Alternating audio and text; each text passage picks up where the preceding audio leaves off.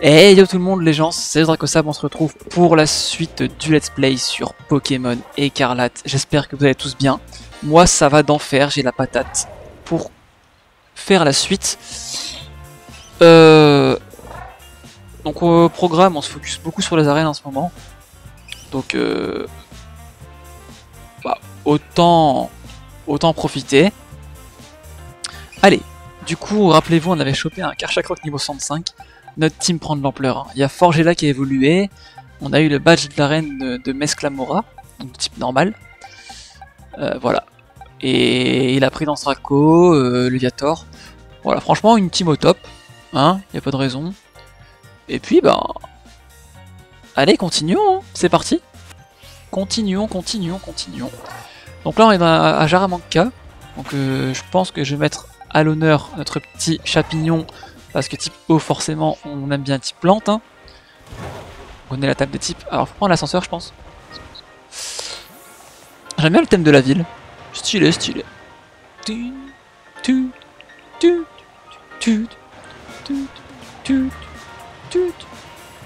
Alors, tac.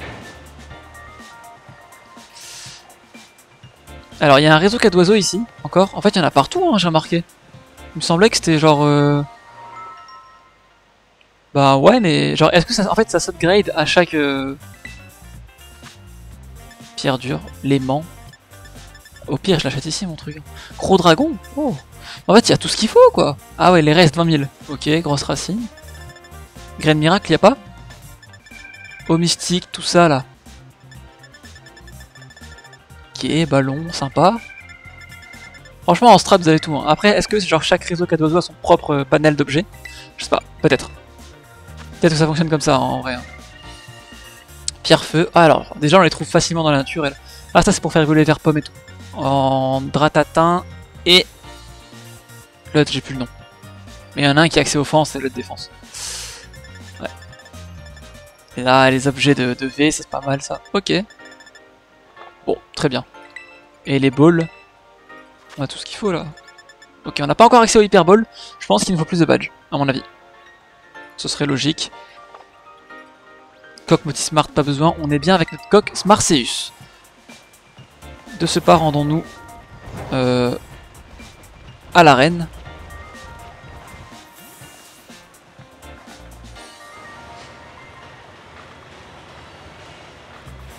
Allez, une sandwicherie là. Bon, l'arène elle est là-bas. Ok, c'est bon, je l'ai vu.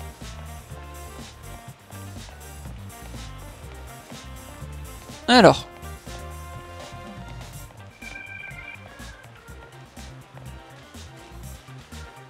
Cinématique, c'est parti. Oh là là, vite, je suis en retard.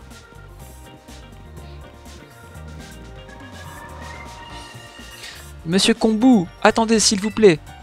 Oh, il est déjà parti. Quel étourdi, il a oublié quelque chose. Seriez-vous ici pour essayer de relever le défi de l'arène? Oui. Je le savais. Figurez-vous que le grand gaillard que vous avez vu sortir en trombe est notre champion, Kombu. Il est plutôt du genre impulsif et il a oublié son portefeuille alors qu'il se rendait au marché. Ah ouais, faut le faire quand même. Il sera bien embêté sans lui, quand il sera arrivé à destination. Puisque vous avez l'air si sympathique, pourriez-vous lui apporter son portefeuille? Ah, on peut dire non. Mais bon, on est bienveillant. Merci beaucoup, vous êtes si gentil que j'ai envie de vous donner le badge tout de suite. Let's go. Je vous confie donc son portefeuille, je compte sur vous. Le portefeuille de Kombu. On doit se rendre au marché de Porto Marinada, d'accord. Exceptionnellement, je validerai votre examen d'arène si vous le rapportez à Kombu. Il se dirigeait vers Porto Marinada, de l'autre côté du désert situé à l'ouest. Faites bien attention car le désert est peuplé de Pokémon particulièrement féroces. Ouais. Mais t'inquiète. Porto Marinada, c'est où déjà? Je vois où c'est, hein, c'est en bordure le... Bah, je suis déjà allé à la ville en fait. Donc, je pense qu'il part du fait que techniquement, t'as jamais dû aller là-bas, et forcément, le chemin pour s'y rendre, il est forcément chiant. Donc, ça expliquerait pourquoi ils sont... Bah voilà. Mais bon, c'est pas très dur. Hein. The fuck? C'est là-bas? Ah, c'est là-bas apparemment.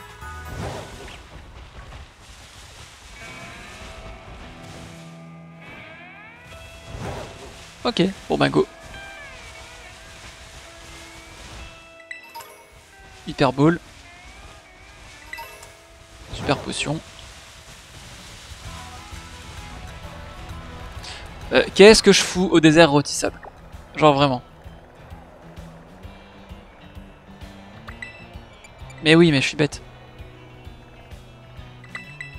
Je l'avais pas défini comme destination, c'est pour ça. Je me disais, enfin, pourquoi je vois un point là-bas? Ça se trouve, c'est un point que j'avais déjà mis avant sur la map. C'était pas clair.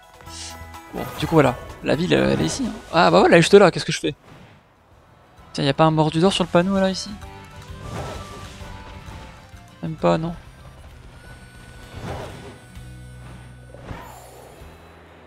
Je vais quand même visiter la ville un peu, y a pas d'objet à récupérer. C'est quoi ça, c'est un entrepôt?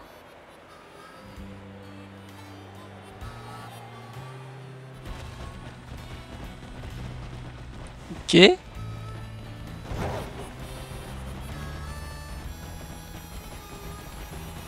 Ville sympa.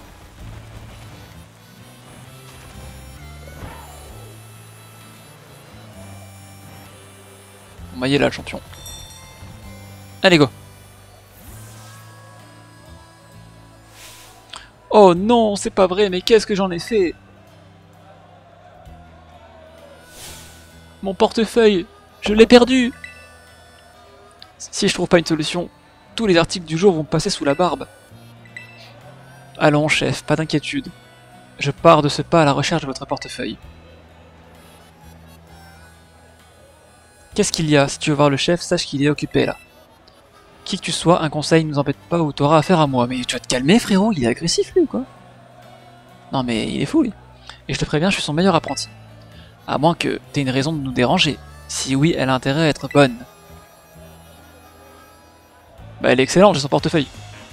Je vois que t'es du genre borné comme gamin. Je vais te remettre les idées en place. Bon, il est fou. Hein. Ah!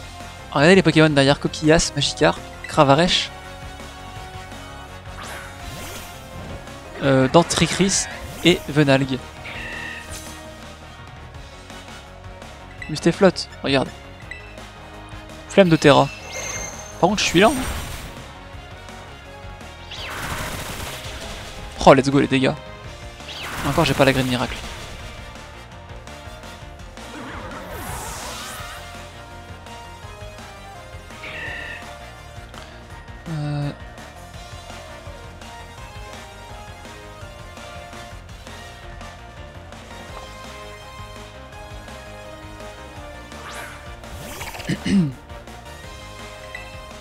Ok, Flingouste, ça part, hein, c'est pareil. Balgraine, y a pas de soucis, voilà, on galère.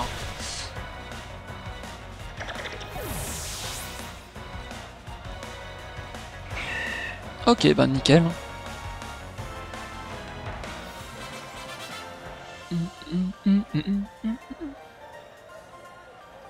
Pardon chef, j'ai pas été à la hauteur.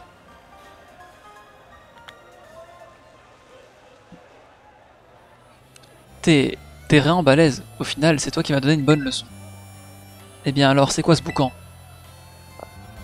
Oh chef Kombu. Eh bien, c'est cette personne qui... Hein? T'es un client du restaurant, c'est ça?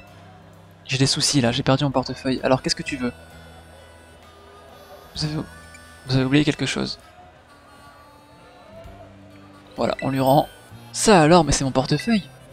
Comment? C'est quelqu'un à la réception de l'arène qui t'a demandé de me le rapporter? Moi, je te remercie d'avoir fait tout ce chemin pour moi, petit. Oh, et puis désolé pour mon second. Il manque un peu de bonne manière. Il y a certains articles des fameuses enchères de Porto Marinada qu'on voulait acheter à tout prix. Alors faut nous comprendre, on était un peu sur les nerfs avec cette histoire de portefeuille. J'ai pas été chouette non plus, alors en fait je te demande de nous excuser tous les deux. Allons, approchez messieurs dames. Voici notre tout dernier lot à ne pas rater. Ok.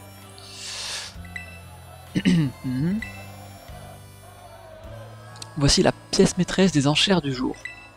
Et oui, vous ne rêvez pas, ce sont bien les légendaires algues wakame de ON. Avons-nous un acheteur ou une acheteuse? Nom d'un Astakuda. Un coup d'œil suffit pour savoir que ces algues souples regorgent de bons nutriments. Regarde comment elles reflètent la lumière. On les croirait lustrées par les vents marins. Oh là là, et ce parfum. On sent qu'elles sont fraîches, on dirait qu'elles ont été remontées à l'instant. Il me faut absolument ces algues. Si tu veux pouvoir me défier à l'arène, il va me falloir prouver que t'en as dans le ciboulot. Et ces enchères. C'est l'occasion parfaite. Essaie de les remporter pour moi, tu veux?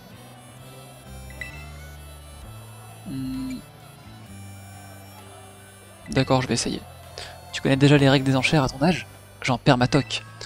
Tiens, voilà de l'argent pour enchérir sans te retenir. Je compte sur toi pour me rapporter ces algues. Est-ce qu'à la fin, l'argent, on le gardera? Genre, l'argent qui nous reste, quoi. Tiens, j'ai hâte de voir. Du coup, les enchères, c'est un examen d'arène. Why not? Nous avons donc ici de belles algues wakame de ON. La mise à prix est à 10 000 Poké-dollars. 15 000. Et voilà une offre à 15 000. 15 000 Poké-dollars, qui dit mieux? 20 000. 30 000.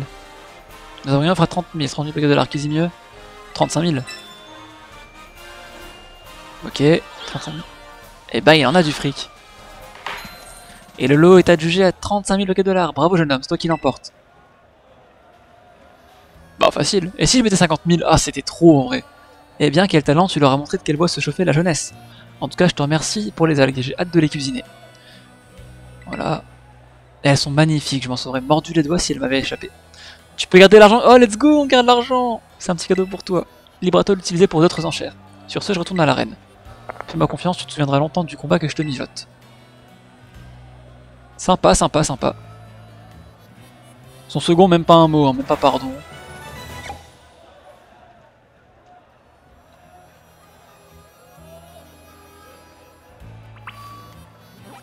Bon, bah rendons-nous à Jaramanca. Ah, falloir se retaper les ascenseurs. Oh, relou. Il y en avait deux à monter, je crois. Bah, c'est comme ça. Hein. C'est la vie. Est-ce que j'ai pris des dégâts sur Mustéflot? Ouais, un petit peu. Donc, autant se soigner. Voilà, je pense que dans le prochain épisode, on se fera une arène. Là, ce qu'elle a rien à faire, en fait, c'est à chaque fois une arène et faire un peu d'explos. C'est important quand même, hein. C'est le but du jeu, hein. Faut pas trop se dégoûter du jeu en rushant tout. Et voilà. Il y a un mordu d'or, je t'ai entendu. Merci.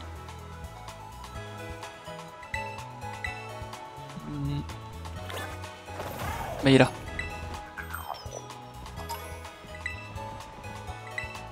Non.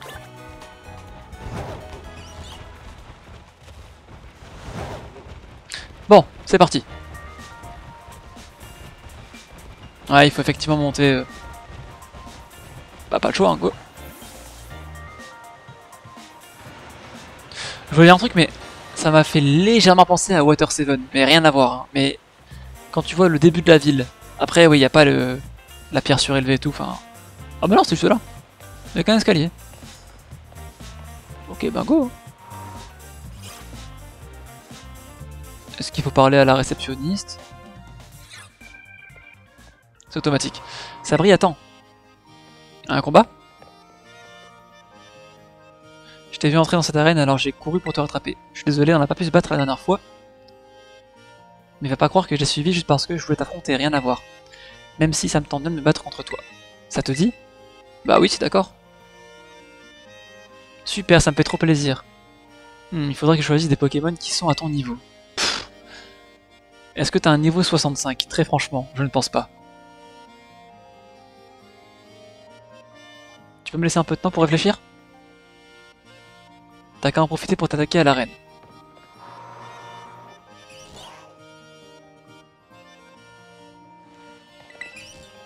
Alors.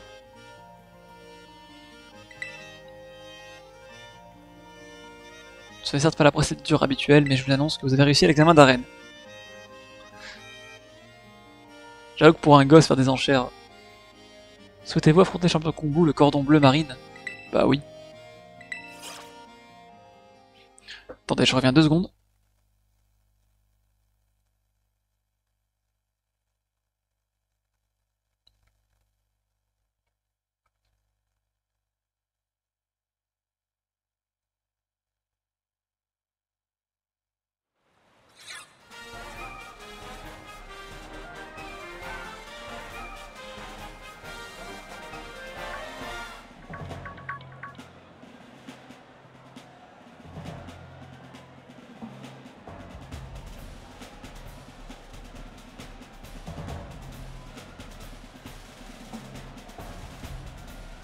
Bon. Allez. Allez, Kombu. Tu veux bien jouer avec nous? Et me feriez-vous l'honneur de tester le nouveau menu de mon restaurant?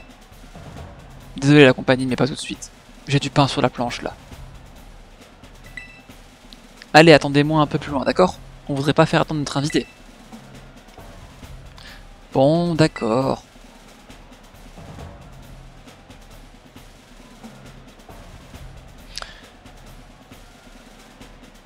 Ah, il y a une boule là-bas, là. J'ai vu. Oh, c'est toi. Prends place. Tu m'as rendu un fier service à Porto Marinada. Je vais pouvoir préparer des plats délicieux avec ces algues wakame légendaires. Du coup, petit clin d'œil à Owen, hein. Et c'est grâce à toi. Par contre, on va pas croire que ça va te donner droit à un traitement de faveur sur le terrain.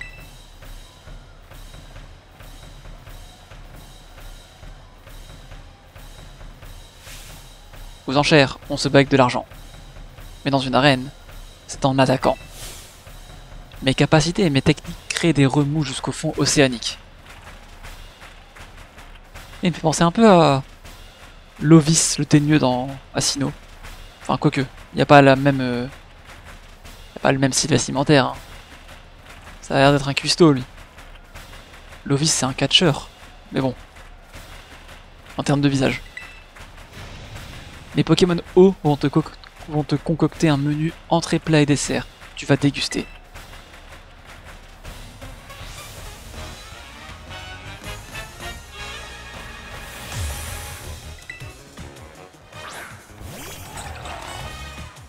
Délestin.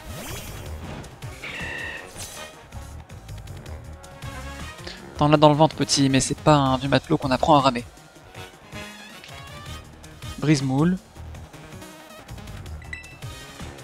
Ça devrait aller en vrai. Coup critique. Ah ouais, d'accord. Bon, facile. Hein.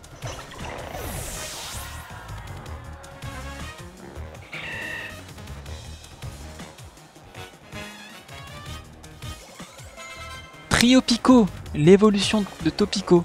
Sympa. Mais du coup, il est quoi? Il est haut. Ah, il est beau. Coup de boule. Coup critique, s'il me flinch, c'est honteux. Ah bah, il m'a flinch, voilà. Il doit jouer les Roche Royale hein, pour augmenter le pourcentage de la fréquence de flinch. C'est bon. Ou l'antiscope, parce qu'il m'a fait quand même 2 coups critiques. Je sais pas. Chelou.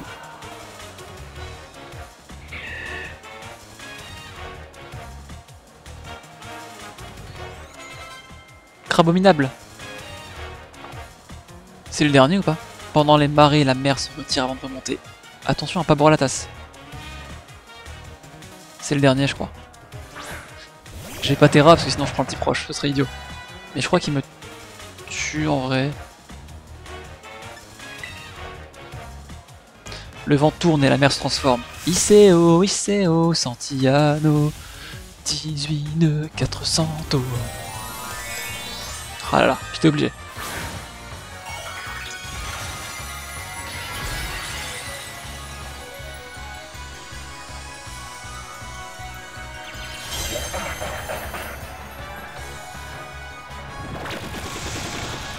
Bah alors?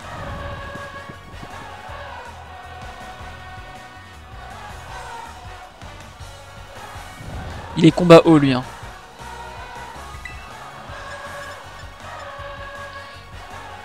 Ça sert à rien de Terra, sinon ça... c'est une Terra roche, donc en vrai... Ouais, elle est pas le graine, hein. Ah 3 fois. Ok, parfait. C'est super sympa ça. Let's go. Coup critique sur le dernier. Comme si c'était obligé, quoi.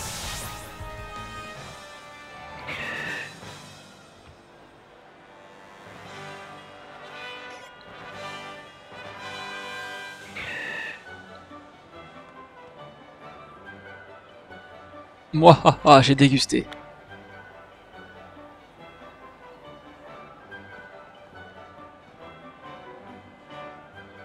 Moi, j'ai perdu, mais cet affrontement a été aussi rafraîchissant que les embruns. À tes yeux, j'étais rien de plus qu'un misérable magicard pendant ce combat, pas vrai? Allez, c'est la fin du voyage pour moi. J'ai pas fait le poids face à toi. Attendez, je reviens. Test anglais.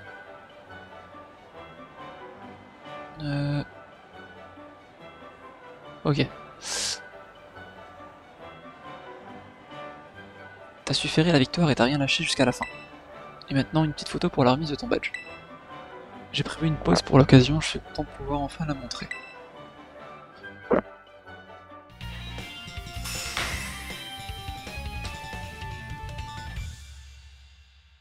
C'est sérieux ça? Mais il est fou. Avec 5 badges d'arène, tu peux capturer plus facilement les Pokémon jusqu'au niveau 45. Et ils t'obéiront. Et voilà un petit cadeau. Alors pour moi il me passe. Qu'est-ce qu'il pourrait me donner comme capacité? Une capacité aux nouvelles, je pense. Oh, je sais plus. Douche froide.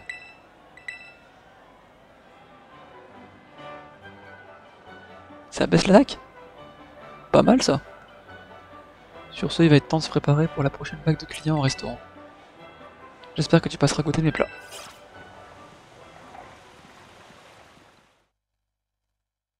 Ouais.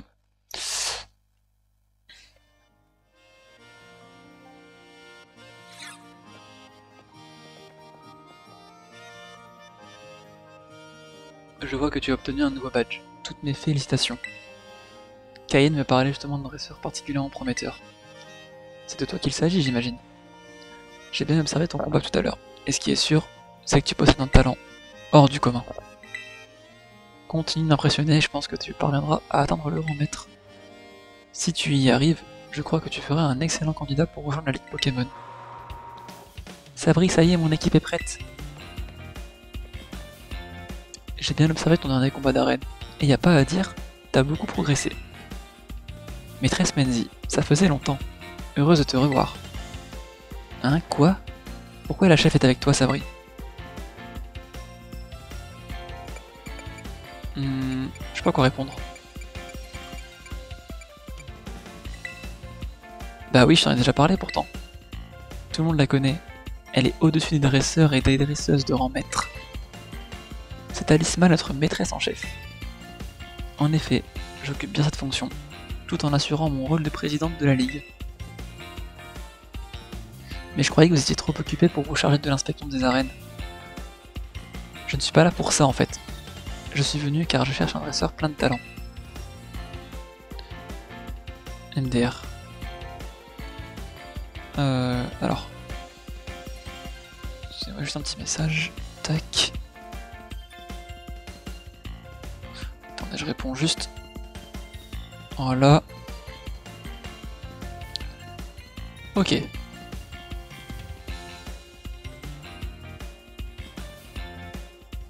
Voilà. Hein, vous parlez de Sabri, c'est déjà une célébrité. Par contre, c'est moi qui l'ai vu la première. Vous avez beau être la chef, vous attendrez votre tour pour devenir son ami. Et je vois, il va falloir remettre patience alors. Au fait, j'espère que tu t'as pas oublié le combat que tu m'as promis, Sabri. Allons vite au terrain de combat, j'en peux plus d'attendre moi. Une petite seconde. Hein, quelque chose ne va pas? J'aimerais volontiers assister à votre combat si cela ne vous dérange pas. Ah, aucun problème pour moi. Ça te convient aussi, Sabri? Oui.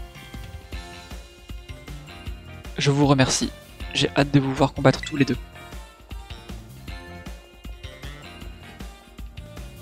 Allons-y sans plus tarder. Combat contre Menzi, ça fait longtemps. Une fois qu'on l'a affronté, c'était la 3ème arène. Et là, du coup, on est à 6 badges, non? Non, 5 badges, 5 badges. Il nous en reste 3. Ah, il nous reste la type glace, spectre et psy. Voilà. En Team Star, il nous reste combat, ténèbres, fée, je crois. Et en dominant, bah, le dragon. Laisse-moi expliquer les règles une nouvelle fois, Sabri. Si tu arrives à récupérer les badges de toutes les arènes, tu pourras relever le plus grand défi pour tous les dresseurs et dresseuses de la région. Maîtresse Menzies veut bien entendu parler de la Ligue Pokémon. Elle se trouve au nord-ouest de Mesaledo. C'est à cet endroit que les meilleurs dresseurs et dresseuses peuvent obtenir le titre ultime. En tout cas, ils mettent bien l'accent sur le dresseur et dresseuse. Hein. On a compris que c'est pas... Enfin, c'est bon, on a compris. Le rang maître. Si tu réunis les badges d'arène, tu pourras passer l'examen de maîtrise. Tu devras alors affronter la plus puissante des examinatrices, et si tu arrives à la vaincre, tu passeras maître. Et si on faisait un examen blanc pour que tu te fasses une idée de ce que ça donne? Allez, en garde. Attends un instant. Tes Pokémon ont l'air... Mais non, ils sont en pleine forme. Bon, sympa, mais ils sont en pleine forme. Désolé, j'étais tellement pressé que j'en ai oublié les bonnes manières. Mais grâce à la chef, tout est fin prêt pour un beau combat. Cette fois, c'est pour de vrai. En garde, Sabri. Je suis sûr qu'il sera aussi mémorable pour toi que pour moi, ce combat. Trop de blabla pour un combat que je vais plier en 2-2, quoi. Non, mais c'est... À la limite, change de team, enfin, tu vois. Parce que là... Oh bah, Lougarok. Il est plus rapide que moi, je crois. C'est pas parce que tu te bats devant la chef qu'il faut paniquer. Relax, Pyrax.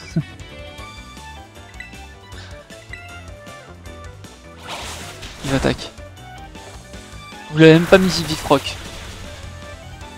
Non mais c'est honteux.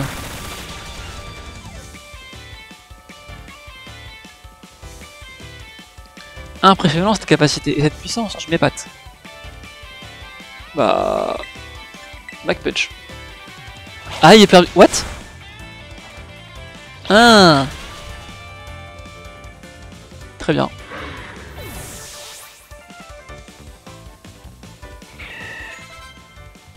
Mucuscule. Non, trop tryhard. Trop tryhard. En fait, c'est trop haut level, c'est pour ça que j'ai hésité à le mettre, mais je dis bon. Kalinerie, ça partait, hein, mais...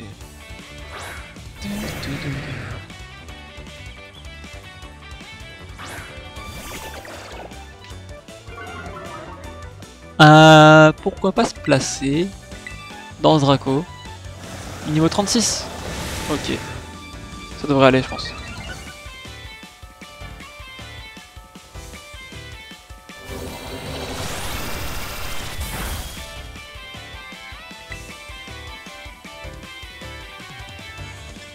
Ouais, croix-givre, allez. J'ai peur qu'il me paralyse en vrai. Eh ouais.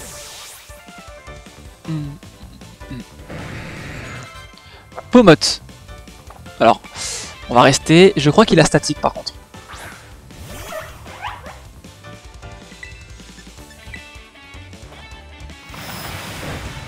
Mais après cascade, c'est pas contact normalement. Ouais, voilà, c'est ça. Parfait. Bon, on est placé, hein, autant. Miascarade. Elle a évolué son starter. Ça, c'est bien parce que t'as des. On parlera pas de Flora qui n'évolue pas son starter sur Emerald. Je suis en mauvaise posture à... Ouais, ben... Bon, je t'aiera pas. Hein. Il est beau, hein. Moi, j'aime bien le plante. Il a un style. Croix-givre. Si je dois utiliser la terra cristallisation, c'est maintenant. Je dois briller devant la chef. Ouais, terra eau, allez là. Pourquoi tu terra plante?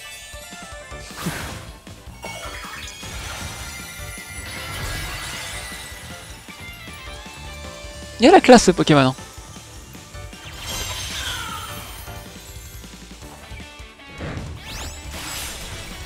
Oh, il tient.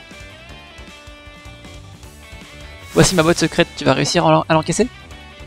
Y'a pas de raison. Magie florale.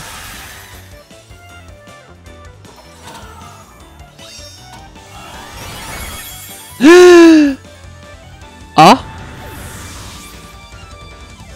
C'est quoi son attaque signature? Bah GG à toi. Bravo. Tu m'as... Après c'est un crit hein.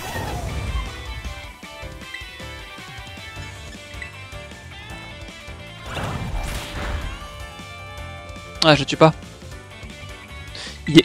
Il est ténèbre, on est d'accord. Il est forcément ténèbre parce que mon starter feu il est spectre. Et pour offrir une faiblesse au feu, enfin au starter feu, la logique voudrait qu'il soit ténèbre. Alors, Tu me tues pas quand même. Normalement tu me tues pas. Arrête tes bêtises hein. Les dégâts. Après il est sous terre plante hein. Faut pas l'oublier. Peut-être une attaque à auto de critique. Non il est pas ténèbres. Bizarre. Chelou.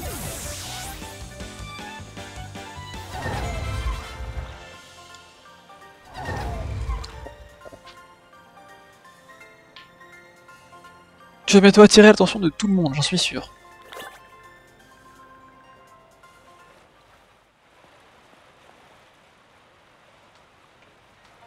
Eh bien, te voir combattre ainsi face à une dresseuse aussi douée que maîtresse Menzi, je dois dire que ça en valait le coup d'œil. Même la chef a reconnu ton potentiel, t'es vraiment super fort. Il faut que je me reprenne si je veux pas te laisser me distancer. Dès notre première rencontre, j'ai su que t'avais un truc. Un jour ou l'autre, t'atteindras le rang maître, c'est sûr. Et je suis certaine que tout va bien se passer dans les quelques arènes qui te restent. J'en suis aussi convaincu. D'ailleurs, accepte aussi. C'est une sorte d'investissement sur ton avenir. Terra Explosion. Si le lanceur est Terra cristallisé, il libère l'énergie de son type Terra Cristal. La capacité d'utiliser l'attaque ou attaque spéciale selon... Ah ouais? C'est encore un stab en plus? C'est quoi ce délire? Cette capacité prendra le type Terra Cristal du Pokémon Terra Cristallisé qui l'utilise. Tu verras ça brille, un jour on fera le plus classe des combats jamais vus. Je vais continuer de m'entraîner dur pour être à la hauteur. On peut dire qu'elle te soutient comme une véritable amie. Elle a certainement de grands espoirs pour toi. Non, que dis-je, il n'est pas question d'espoir. Elle est déjà sûre de ta valeur. Enfin, il est temps d'y aller. Je vais te raccompagner jusqu'à l'arène. Oh, c'était pas la peine. C'était pas la peine, c'était pas la peine. Mais bon.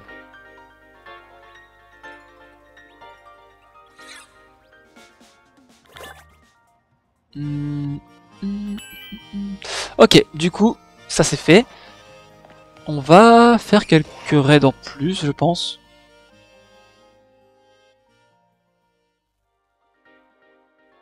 Il nous reste un peu une grosse demi-heure en vrai. Hein. Enfin, une petite demi-heure on va dire.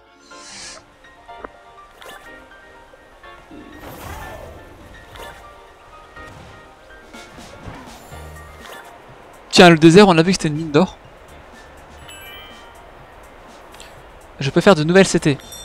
Ah, on peut assister à un nouveau cours. Ok, ça il faudra qu'on le fasse d'ailleurs à l'académie. Bah tiens, vous savez quoi? En vrai de vrai. Entre nous, je vais retourner à l'académie.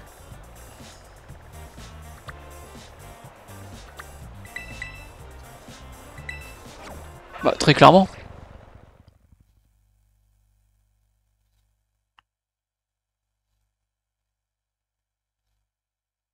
L'académie orange, hein. Il y a des cours à faire et il me semble que c'est bénéfique pour un truc. Alors je me suis pas spoilé, je sais pas en quoi c'est... Et voilà, il y a des cours à faire et...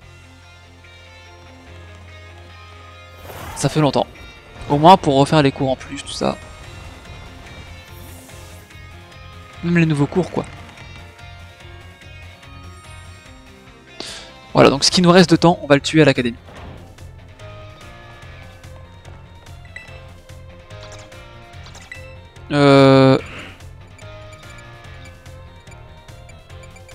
Oh bah il y a beaucoup de trucs hein.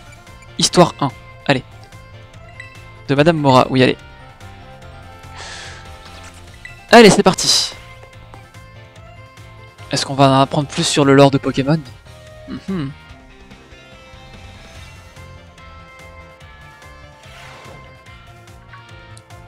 Alors. Tiens, il y a quelques nouvelles têtes. Je suis Madame Mora, je compte vous rendre un peu moins ignorant des choses du passé. L'histoire c'est beau, c'est magnifique.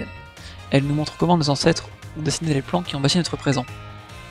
Mais je m'emporte, aujourd'hui on va parler du lieu le plus mystérieux de Paldéa. Je vais bien sûr parler du cratère. Comme vous le savez, au centre de la région se trouve une brèche gigantesque qu'on connaît sous le nom de cratère de Paldéa.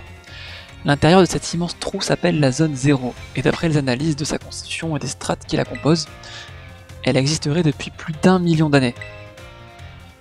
On a d'ailleurs longtemps raconté que quelque chose reposait tout au fond. Désolé, t'as mal choisi ton moment pour croiser ton regard, Sabri. Question. On a tous connu ça, les profs qui Involontaire, et nous, non. On évite le regard du prof, quoi. Trop... Quelle est cette chose qui était censée reposer dans la zone 0 au fond du cratère? Bah un trésor. Bien joué, c'est exactement ça. T'es plutôt futé, dis donc, et je vois que t'as bien préparé le cours, ça fait plaisir.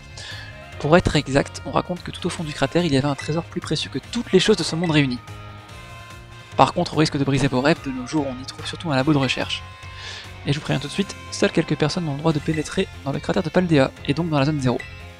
Alors inutile de partir en mode trop bien, je vais chercher le trésor parce que ça n'arrivera tout simplement jamais. Et même si c'était possible, vous pouvez être sûr que je serai la première à y aller. Voilà, bon là il est l'heure. Sympa. Bon, on apprend toujours plus, hein, c'est... Pensez à les faire ces trucs là.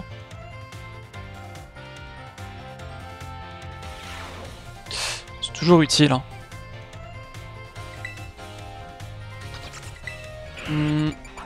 En langue? Bah tiens, pourquoi pas. Le cours de Monsieur Salvio.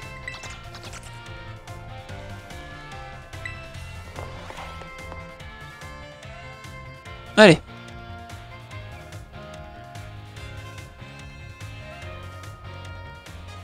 Ça va quand même, ça va faire 3h30 qu'on est en stream. Pas mal, hein. Ah, quel plaisir d'être parmi vous. J'espère que vous êtes en pleine forme. Oh, il est stylé. My name is Salvio. Je m'appelle Salvio. Merci à vous d'être là. Thank you. Je suis ravi de vous rencontrer. Je suis tellement heureux à l'idée de pouvoir revivre ma jeunesse à vos côtés. So happy. Vous savez, toutes les opportunités sont bonnes pour apprendre une langue étrangère. Prenez les prénoms par exemple. Le mien Salvio peut vouloir dire sauver dans notre région. Ma mission est donc de vous sauver de la peur des nouvelles langues. Ah, elle est bonne, non? Vous l'aurez compris, je pense, je suis votre prof de langue, et je vais vous aider à traverser la jungle des mots. Première leçon, ici vous dites bonjour ou salut quand vous rencontrez quelqu'un. Et bien d'ailleurs, dans le monde on dit good morning ou hello, par exemple. Il y a même une streameuse qui utilise hello, buenos, salut, donc 3 langues différentes, pour souhaiter la bienvenue à sa communauté. Il y a tant de régions dans le monde, et au moins autant de langues. Maintenant, une petite question pour vous. Gracias, thank you. Xiexi, dankeschön, dankeschön, arigato. Que signifient ces mots? Ils sont sérieux. Merci. Tu t'appelles Sabri, c'est bien ça? C'est une excellente réponse. Very, very good. Et bravo d'avoir pris la parole. Il faut toujours tenter sa chance. Gracias, arigato ou encore xiexi veulent dire merci. J'imagine que la plupart d'entre vous connaissent déjà thank you. Ces mots ont tous le même sens et pourtant ils n'ont ni la même longueur ni la même sonorité. Vous ne trouvez pas ça fascinant? D'ailleurs, c'est le moment du conseil salvateur de Salvio. Quand vous voyagez à l'étranger, essayez de faire l'effort de parler la langue locale. Pas besoin d'être bilingue, il suffit juste de connaître quelques mots essentiels. Si vous faites ça, vous pouvez être sûr que votre interlocuteur saura apprécier vos efforts. Pour être honnête, je peux vous dire que d'expérience, bonjour, merci et délicieux suffisent pour se débrouiller. Pour le reste, faites comme Monsieur Mime et essayez de vous débrouiller en gesticulant. On finit presque toujours par se comprendre, pardon, grâce au langage corporel. Ouais. Adios, bye bye, see you next time, à bientôt. Marrant ce cours.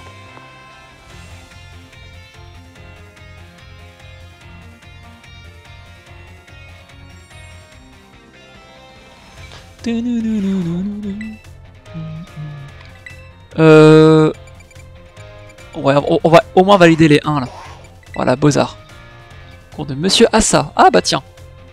Il l'avait dit qu'il enseignait les Beaux-Arts, c'est vrai.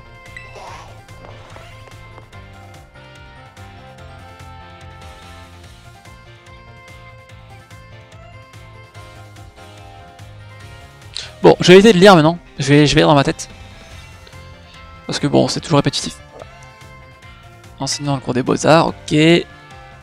Définir ce qui est beau. Pouvez-vous me décrire ce qui est là? Alors déjà, on aperçoit déjà, c'est pas mal, hein, des dédènes. Métamorphe, Cacnea, Fampi, Evoli, Léviator. Oh, le Léviator, il est horriblement moche.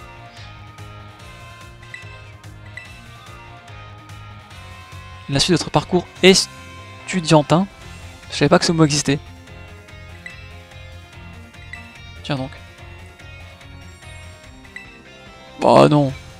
Penser cela serait une erreur, je peux croire. Entre le beau et le laid.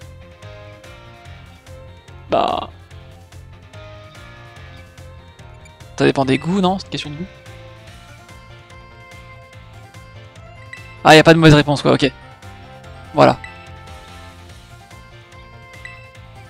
Ok. Disons que vous prenez le long d'un chemin bordé de fleurs. Pourquoi avez-vous la sensation que ces fleurs sont belles?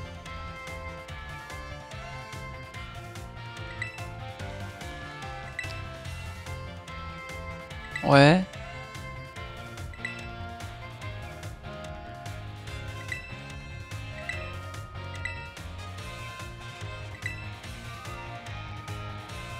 D'accord.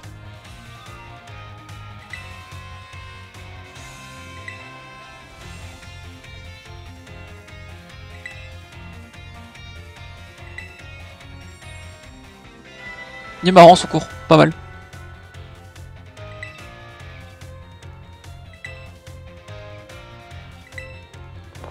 Pas mal, en gros, voilà, profitez du paysage et ne vous rattachez pas à des choses concrètes qui vous plaiseraient quoi dans vos vies. C'est des conseils qui s'appliquent dans la vie de tous les jours aussi. Hein. En vrai, franchement, stylax.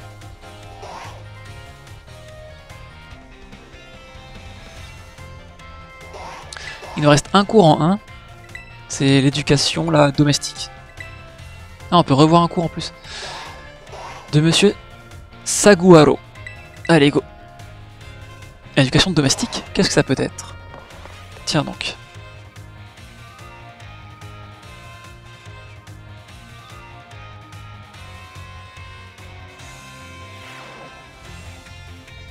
Ouais. Putain, il est buff hein le gars. Waouh. Ouais.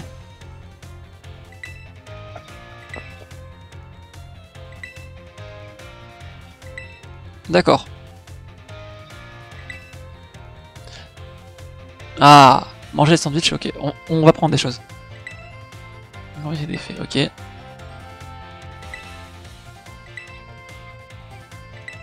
Ok, ouais.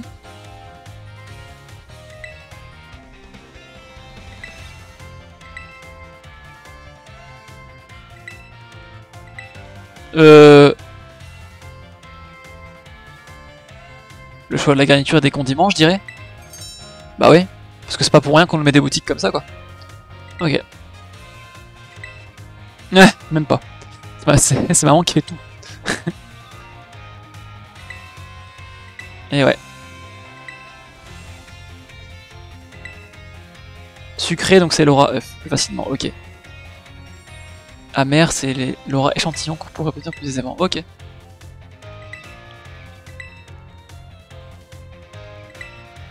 Ok, sympa.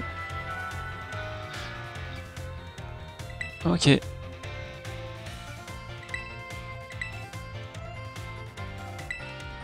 Oh, ils sont sympas ces cours, hein, vraiment. Bon, ouais, je vais pas en faire plus que ça quand même. Pas non plus voilà, vous assommer. On fera les deux la prochaine fois. Parce que là, on est d'accord qu'on a tout en deux. Voilà. Voilà, bon. C'était juste histoire de faire un petit tour, quoi, ça fait longtemps.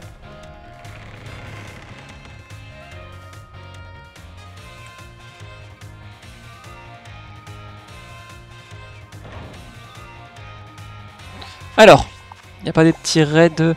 La prochaine fois, on fera la reine. On avance bien, hein, regardez. Ouais, on avance très très bien. Oh, les badges sont stylés.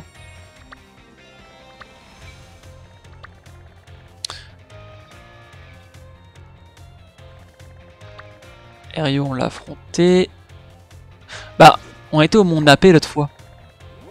Rappelez-vous, Mesclamora, on l'a fait. Alors, Pinkiora, on y est déjà allé. Voilà, on était là, l'arène type normale. Et en vrai, si on monte... Ouais, là, on peut déjà s'y rendre. On peut déjà s'y rendre. Mais dans ces cas-là, il faut qu'on vole ici. Il y a du chemin, ok. Bah go, hein. Ça coûte rien. Hein. Au moins, on aura fait une petite avancée et... Puis voilà.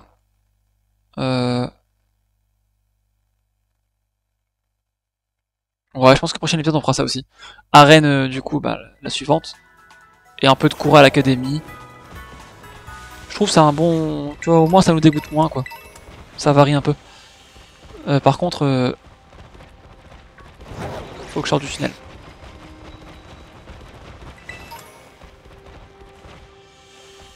Je suis pas au endroit. Alors. Au moins se rendre à la ville, quoi.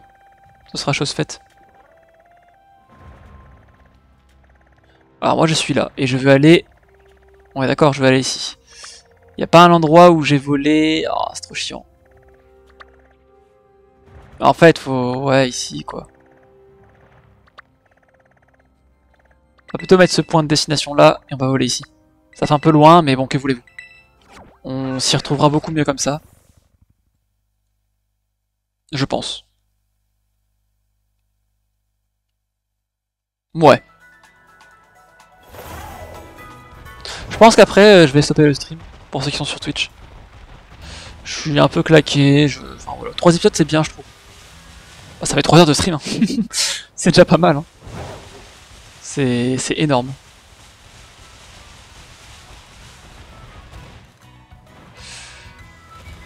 Ah, c'est là-bas.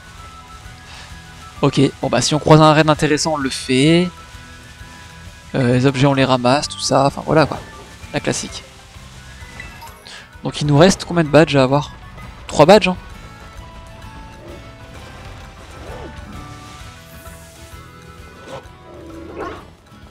Donc j'avais raison, de Grino c'est bien une évolution de Groudog. Voilà. J'avais bien raison. Je pense que Balgrain ça le tuerait pas. Il est rapide ce Pokémon? Coup de boule? Ah! Mais Match Punch ça le tue pas, je pense. Bon, large. Large! Non, non, non, non! T'es sérieux, frérot? Oh, il m'a fait hurlement. Oh, c'est bon, dégage. Il est chiant.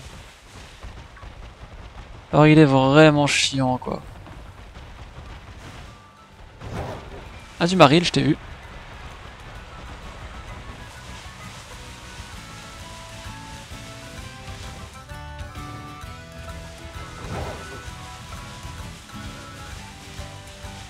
Ok.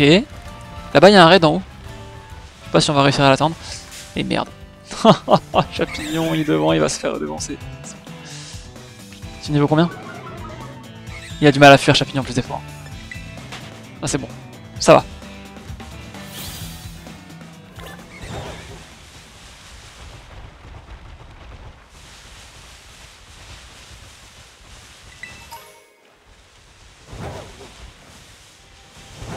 Ah, du coup, des Aidins d'hiver.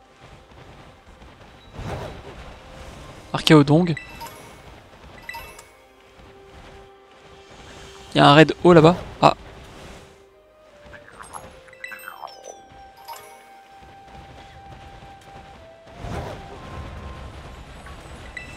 Ou glace peut-être. Ouais, bof. Ça nous fait des petits PL. Alors le point de destination il est là-bas. Cas d'oiseau.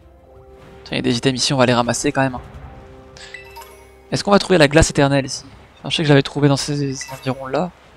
Baie de Blizzy. Ok.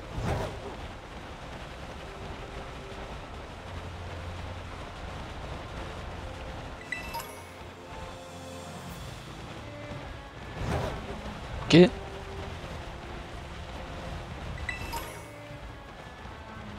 Super. On va se soigner. Voilà, on a réussi à débloquer le point de TP ici. Maintenant, il faut se rendre à la ville. Donc, je sais plus c'est quoi le nom de la ville. C'est pas Frigaro, un truc comme ça? Je m'en souviens plus. En vrai, le fait que j'ai champignon, ça peut me faire dégager sucré énergiquement. Pour laisser placer un... Ok, faudrait que je réfléchisse. Momartic. Ok, donc on est là. Bah faut aller là. Tout simplement. Donc c'est par là.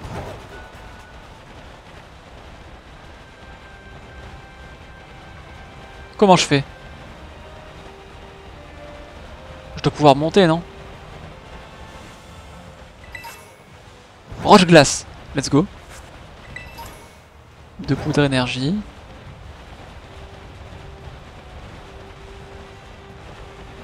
Blizzardois, ok. Pourquoi j'ai l'impression de tourner en rond là?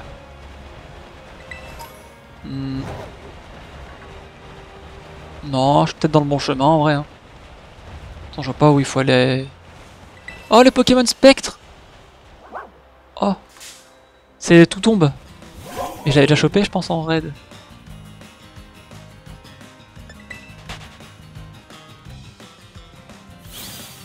Ok. Tout tombe, c'était pour vérifier si ça s'appelait comme ça. Je suis dans le bon endroit, Paul à griffe, BG.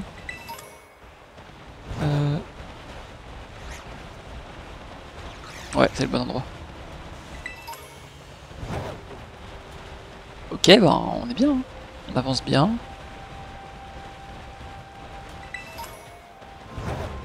Sera crawl. Bah voilà, on est arrivé à la ville.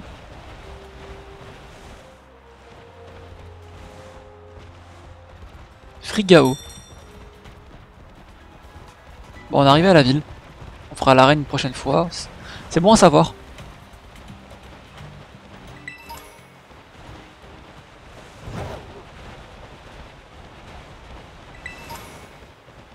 Ah, de l'huile comme ça, quoi. En tout cas, c'est vraiment la zone enneigée. Mais du coup, c'est l'arène spectre, c'est pas genre l'arène glace. Hein.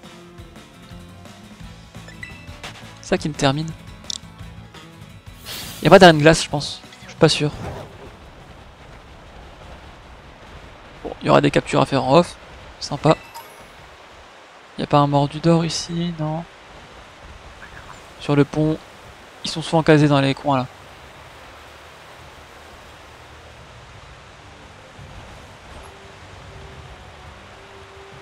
Je l'ai vu.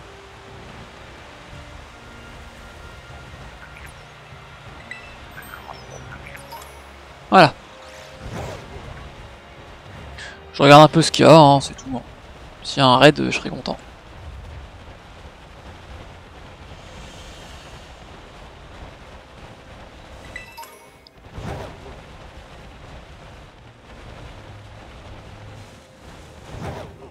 Ok. Là-bas, je vois un raid. Mais c'est la ville de glace. Si, je crois qu'il y a une arène glace. Magikarp. Oh, il y a un garde-voir.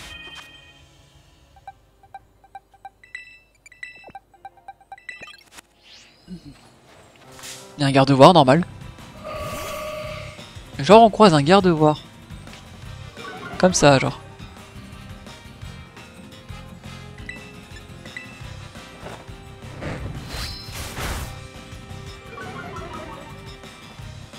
Garde-voir. Mais attends, je suis con, j'ai baissé sa défense. J'ai baissé sa défense. Logique que je vais le tuer. C'est pas grave. Frappe Atlas, non, ça ira. C'est pas grave. On aura l'occasion de recroiser. Exagèle. Oh, j'aime bien ce Pokémon.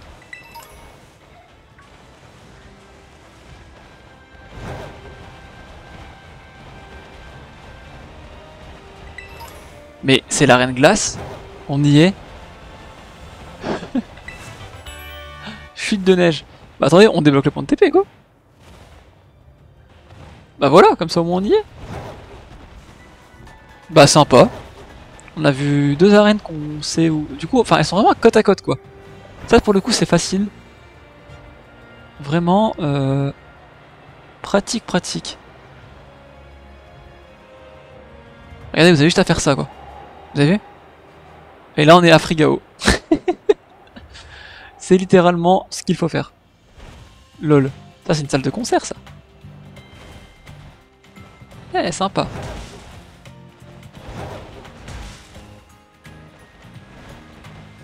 Intéressant, intéressant. Y a pas d'items à récupérer comme ça par hasard.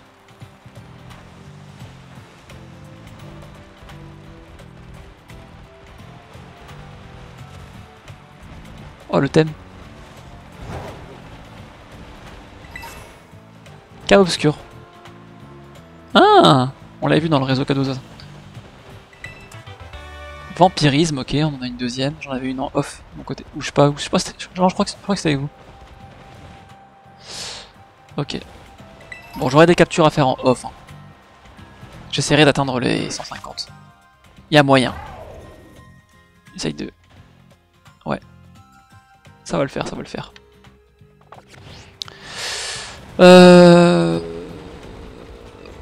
Ok. Bah écoutez, y a pas un petit raid comme ça qu'on peut se faire en 2 spi là?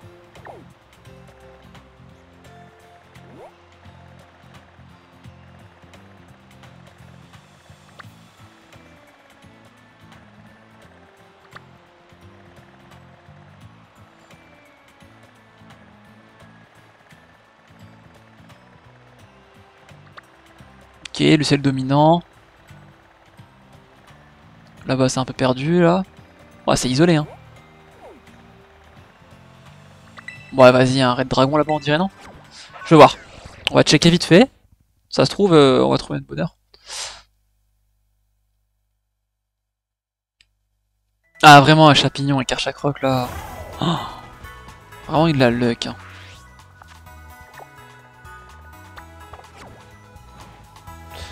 Bah, dans le désert, un peu, ouais.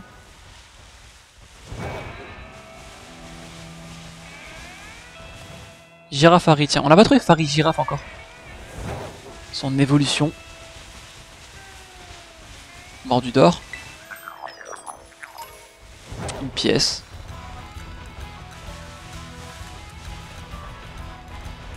Il y a un raid ici. Oh, on trouve des poussières étoiles. C'est vrai qu'ici, j'ai vu une vidéo comme quoi on trouve pas mal d'items avec Fampi sur talent ramassage. Vous en chopez 6, vous faites de la thune facile. Et ça se tient. Hein. Mangouton, ouais, mangouton poison. Non mais si c'est pour donner ça... Tempête de sable, ouais, why not.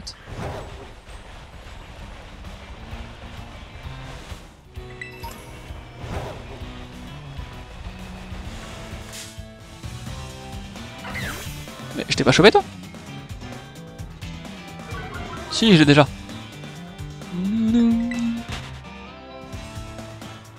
Ok.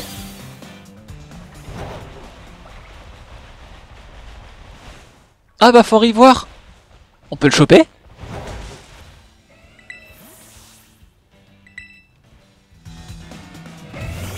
Bah attends, what the fuck? Mais ouais, je peux le choper du coup. Mais let's go. Mais je le chope tous les jours. Ah, trépinement, c'était son stable, c'était son stab sol. D'accord. Mais je vais le choper, attendez, faut y voir. Je l'avais pas. Pourquoi il y a un enfant derrière lui? C'est quoi ce délire?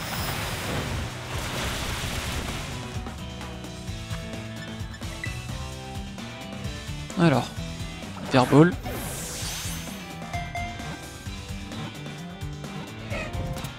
Ah voilà, faut y voir choper.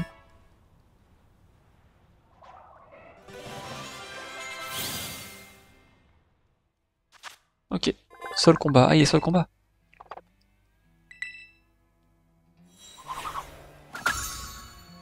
Ouais, non, ok, il fait partie de la fin. Donc fin.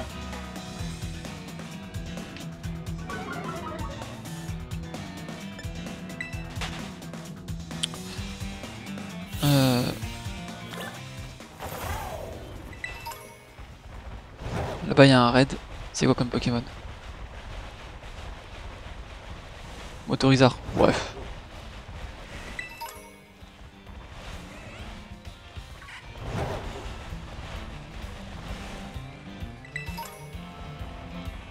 Ok. Bah écoutez, nous on va s'arrêter là. Pour ceux qui sont sur YouTube. N'hésitez pas à lâcher un petit pouce bleu. Un petit commentaire. Et moi je vous dis à demain. On fera l'arène de Frigao. Donc ce sera la 6ème déjà. Et voilà. D'ici là, portez-vous bien. Ciao ciao.